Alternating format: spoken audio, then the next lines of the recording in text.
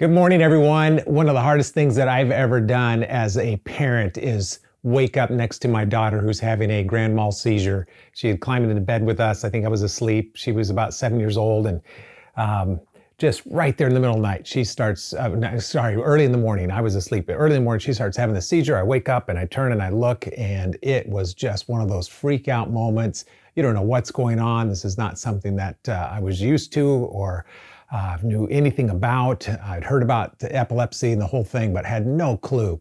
And Sandy is a nurse, and we both started not know what to do. We called 911, and it was the scariest thing in the world. We finally, they wanted to put her in an ambulance, take her to the hospital. We said, no, we're going to take her ourselves. And so I'm holding her in my arms. Sandy's driving. As we're going down the road, Sandy's thinking of all these things that could go wrong. And I'm thinking, oh no, what's wrong with our child? And you have that moment. And it's in that moment when you're going to turn to one or two places. You're either going to turn inside and doubt and fear and all this stuff, or you're going to look up and see the Lord. Well, as I'm holding my little girl, this verse came to my head. Hebrews 11:6.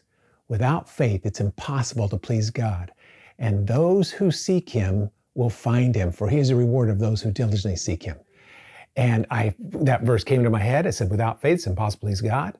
And those who trust him will seek him, and he's a reward of those who diligently go after him. And I repeat that verse out loud to Sandy. And in that moment, our faith rose. Said, God, I want to please you with my little girl. God, I want to have faith that there's going to be a miracle, that something good is going to come out of this. And from there to Children's Hospital, we just began to rejoice. We began to sing. My little girl was still in a catatonic kind of state, but it changed the entire tenor of what was going on, all because we had planted God's word in our heart. The promises of God. We knew where to turn when tough times hit. And I want to encourage you today. You don't know what's going to happen today. We hadn't planned on that day ever happening in our life. You don't know what's going to happen, but where have you planted your life? Have you started your 60-60? Have you set your app to go off every hour to remind you that God is there, that he is with you in the midst of it? I want to help you, encourage you. If you haven't done it, do it.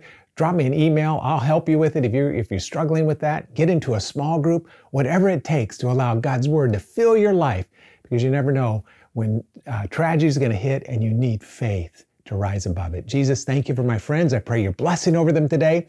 I pray they would connect to you every hour on the hour, God, and be reminded that you're a God who is there in the midst of every challenge we face. In Jesus' name, amen. Sure love you guys. Thanks for being in my life. Thanks for listening to me. I want you to be encouraged today. Let's go and serve God with goodness and gladness and great faith.